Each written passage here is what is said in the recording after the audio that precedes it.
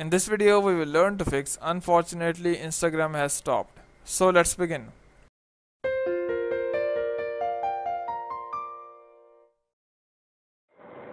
So to fix Instagram error, unfortunately Instagram has stopped, what you have to do is just go and open your mobile settings.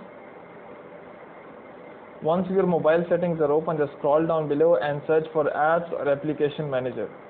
In my case this is apps, in your case it might be application manager.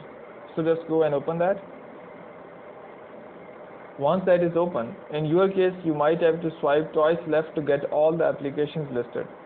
I have already all the applications on my screen, so in your case you might have to swipe twice left to get all the applications.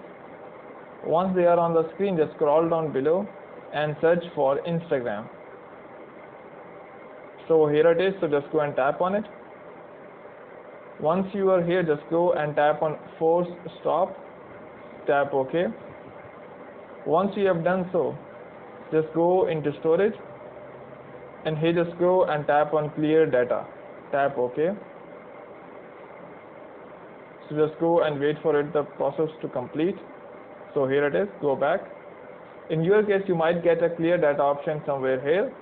Once you have force stop and clear the data, so just go and close this setting. Go to your Instagram app. Here it is, and here just go and log in. And hope by doing so your issue will be resolved, but before you go, please like, subscribe and share. Thank you.